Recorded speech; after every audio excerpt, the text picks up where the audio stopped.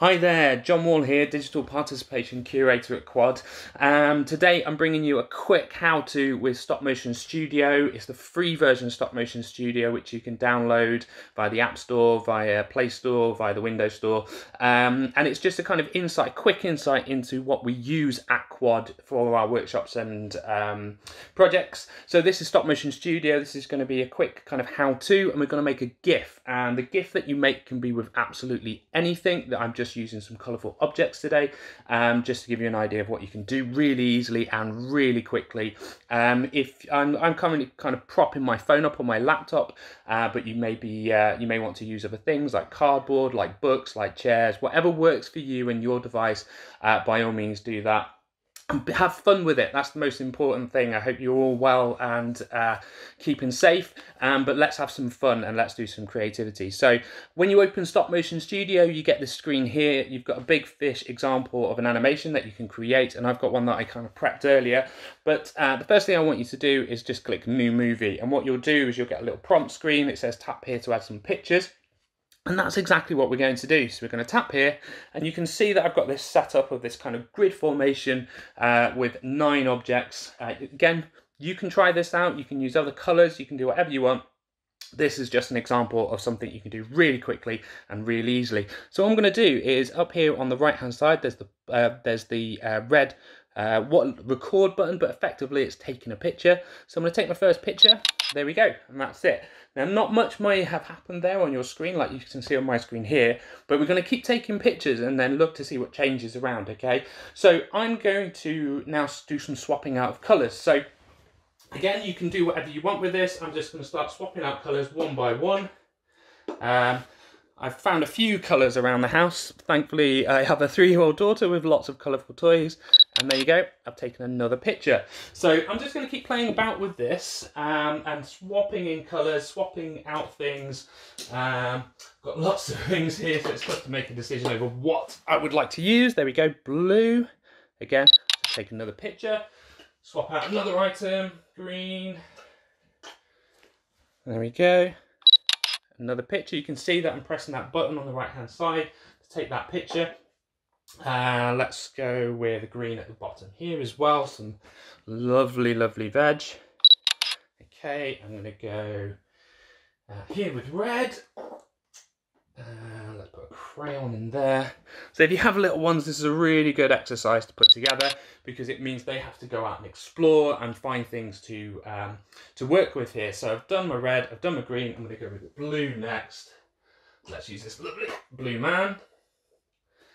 Okay, so it gives them another activity. It gives them something fun to go and do and find out. Take my picture. Okay, going back to this bottom here. I'm going to bring that one out. I've got another blue to come in. So I've got a block there. Take my picture. I've got green to come in here. There you go. You can see that I'm just swapping out one colour for another, but that's what I'm doing. You can do whatever you want. Take your picture.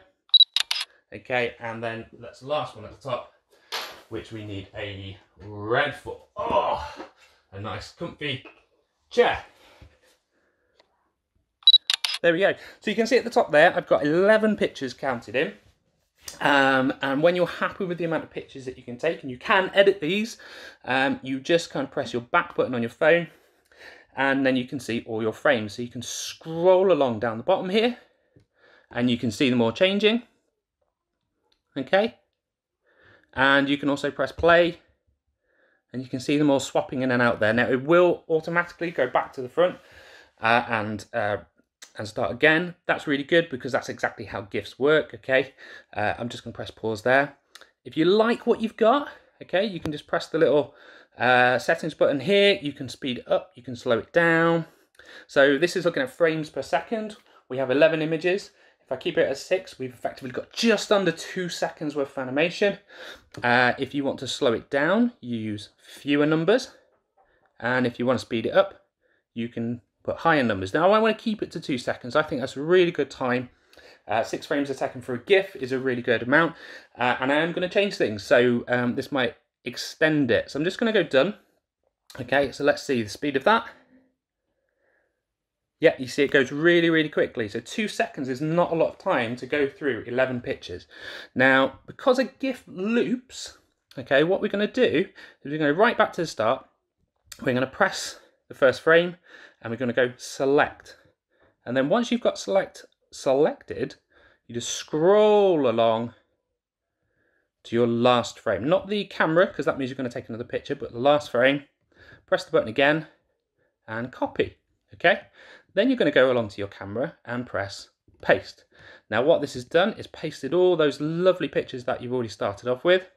So you've got a bit of a kind of repeat. Okay, but we don't want it to repeat in the same way, because that's what the GIF is going to do for us. It's going to start the animation again every time it's played.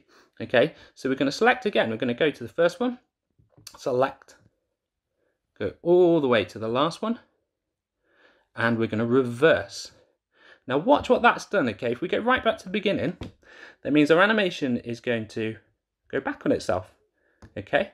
And that's creating an animated loop, okay? So when you start, if you end your animation with the same frame as you start, you create an animation loop or an animation cycle, and that's what we want, because we want that kind of seamless start-finish going all the way through our GIF, okay?